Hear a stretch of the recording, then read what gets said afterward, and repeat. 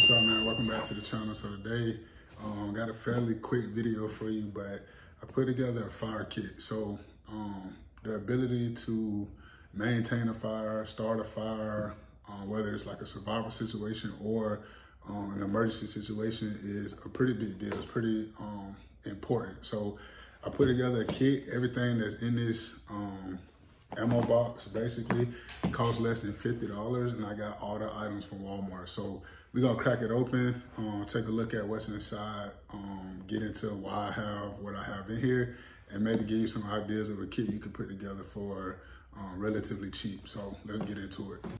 All right, man, real quick. So before we start taking everything out, I just wanted to pop it open and give you a quick look as to how everything's tucked away in here. But from this point, we're gonna pull everything out, go over it real quick individually, so you can get a better idea and a better look at what's actually in here. All right, man, so got the kit opened up.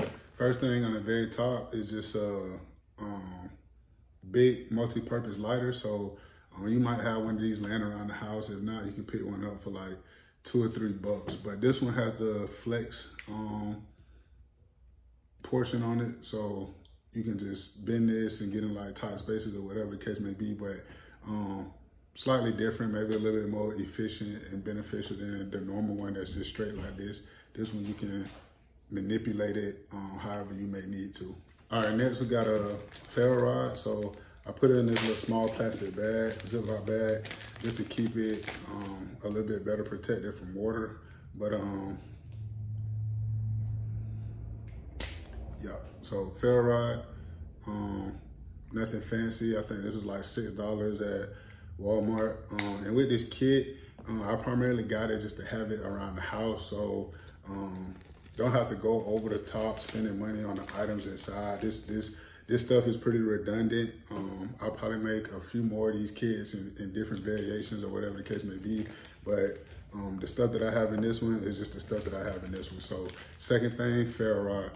All right, so a third thing that I have here is just two emergency blankets. So yeah, this is called a fire kit, but warmth, fire, they kind of go together. So the ability to stay warm in a situation where it's severely cold is important. So I thought it wouldn't be a bad idea to just put two emergency blankets in here. So here we are. All right, next thing is just a 2-pack of Bic Lighters. So just regular Bic lighters. So obviously, if you're in a situation where you need to start a fire, you want to get the fire started as fast and as efficiently as possible. And a lighter of whatever type of source is probably the quickest way to do that. So again, redundancies here. So lighter here, lighter here. They both just give you a little bit different capabilities depending on what type of situation you find yourself in.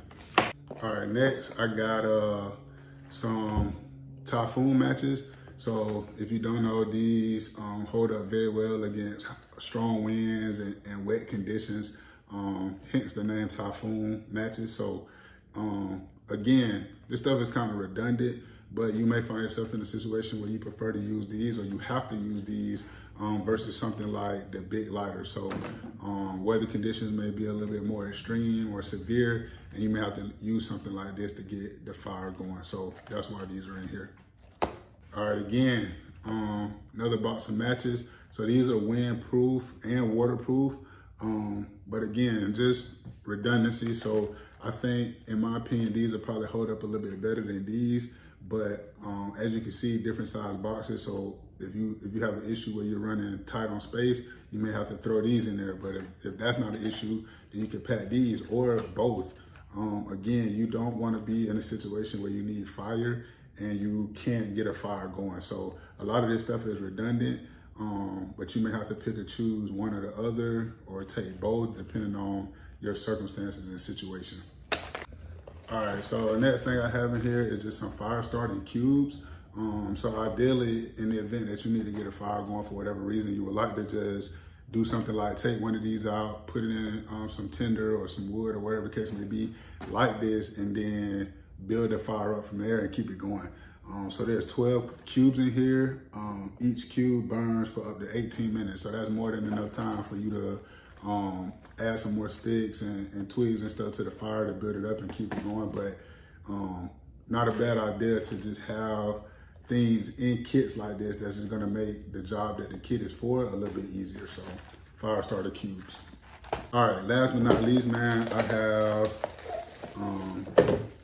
some packs of hand warmers, as well as body warmers. So I don't have too much experience with body warmers. I've used hand warmers quite a bit, but I figured with the both of these, it wouldn't be a bad idea to combine the two. So the body warmers they're designed to be actually stuck to your body, but I would assume you could probably even do something like throw it in the bottom of a sleeping bag or something if you're out camping or find yourself in a situation where you have to spend the night outdoors. So these are the last two items that I have in this kit. And then, like I said, I put this entire kit together for $50. Every single item came from Walmart.